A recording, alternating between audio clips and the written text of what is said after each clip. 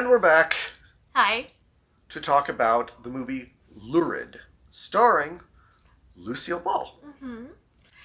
So, Lucille Ball is actually one of my favorites. I really loved her in this movie. She was, I really love that she wasn't over the top in this. Yeah. She, people see her as this very over the top female comedic actress all the time. I loved that she actually had more reservation about her in this, but I still loved that she had her wit about her and that she wasn't just like this save me. Yeah. No, it's a film noir, which I only stumbled on, I want to say last year. Lucy at the time saw herself as a dramatic actress. She wasn't going for being a comedian, she was going for being the ingenue. Yeah. And Lurid absolutely would have been in that vein of movies where she was like, wearing the gowns and. Well, I thought she was gorgeous. Yeah, like absolutely. in that. And the thing is too is that she, I thought it was a fresh breath of air seeing her in this movie because of the fact that not only is she set in London, and she has that very American-esque of yeah, I know I'm an American. I know I'm surrounded by these beautiful British accents, but I'm not gonna sit here and be swayed by a pompous ass. Yeah. I thought the cat got your tongue, sweetie. Come along, let's warm up. Lucy? John who? Where's he from? Here, who's paying for the stamps? I'd like to know, me or your lady friend? Yeah, shut up. Where'd you meet him?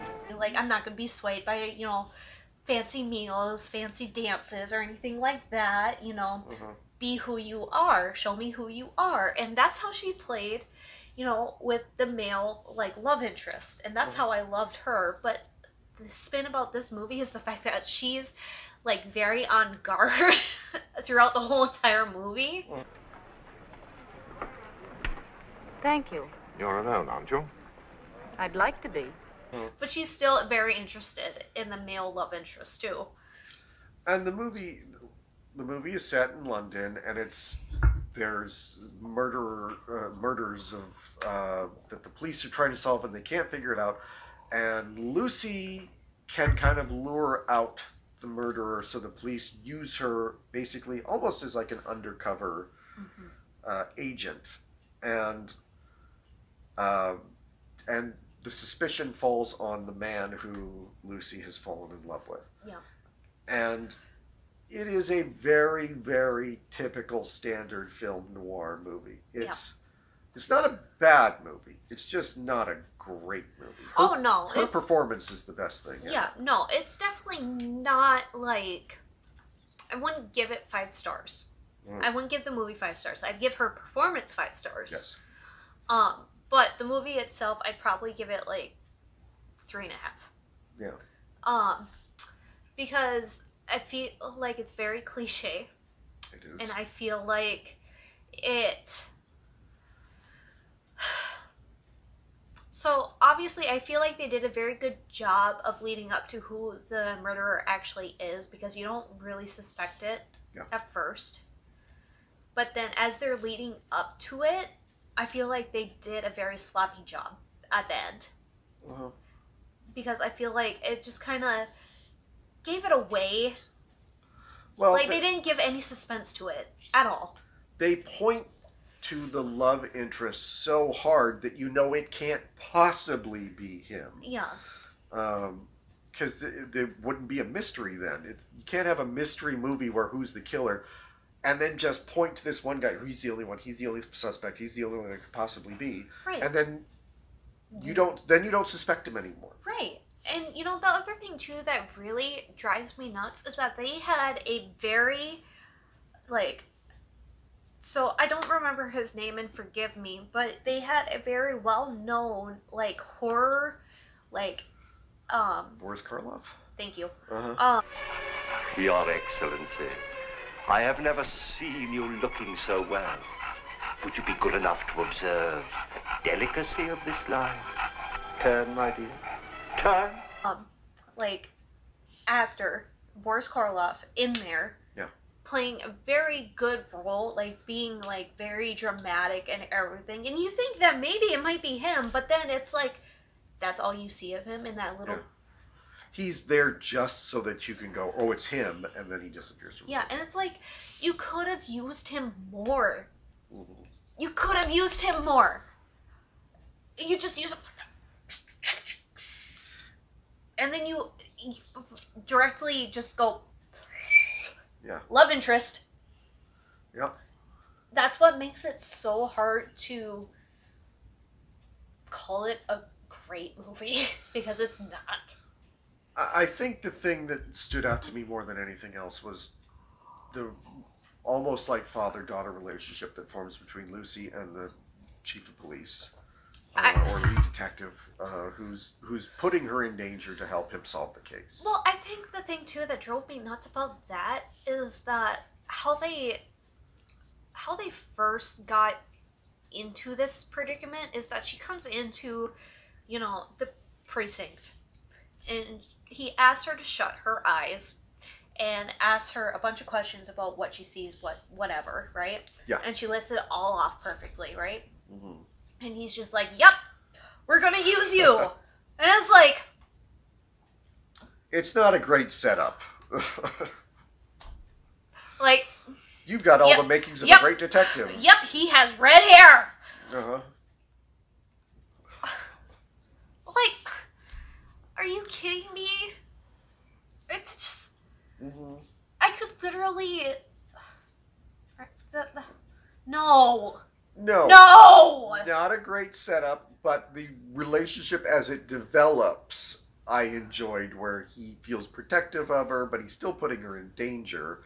Well, it's like, fly, baby bird, fly. Yeah. Well, and he's stupid, too.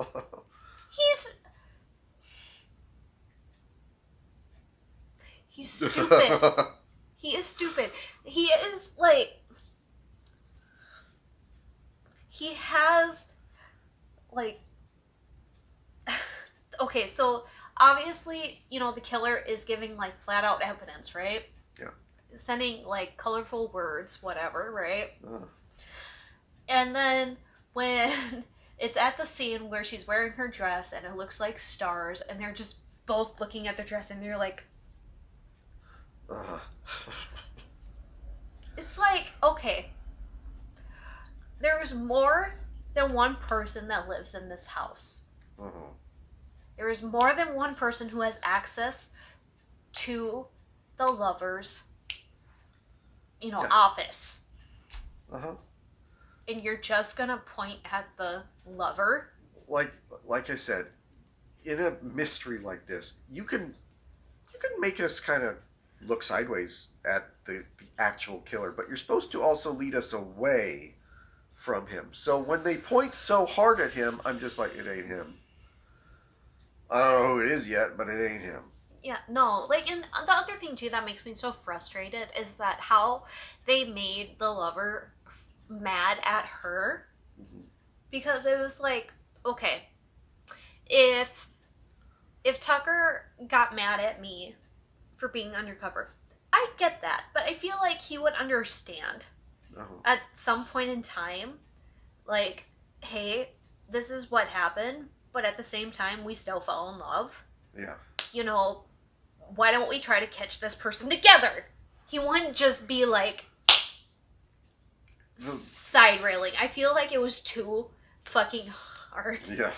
Of how much he was denying her. Uh-huh. And really, the fact that he was a suspect at all, when he was acting suspicious as fuck, and he's like, well, how dare you, you should have known me. And they hadn't really even known each other that long. It was Right. like, you're supposed to know who I am. It's like, why? I've known you like 3 days, and you're acting like you're probably the serial killer. So Right, well, the other thing, too, that drives me nuts is that, so, like, in one of the very first scenes is that, so when he is supposed to be, like, interviewing girls or whatever, he's in his office, and his secretary, or his best friend, Julian, has a newspaper and is talking about the killers, right? Uh-huh. He's disinterested in the kills, right?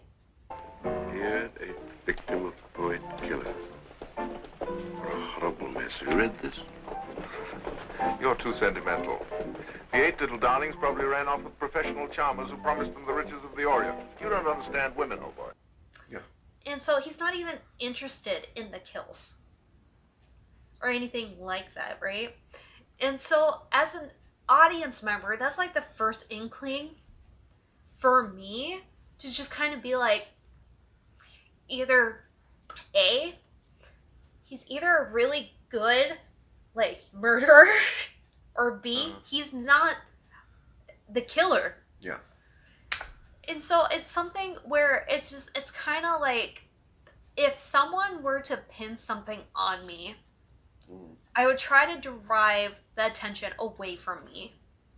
And so for him to sit there and try to like not take the blame, I get it, but at the same time, he has no interest in the kills at all. Like, absolutely none at all. Okay, yeah, I can see where he's possibly the murderer, but then it's too obvious. Too obvious. Too circumstantial. Yeah. So there's no way he can be it.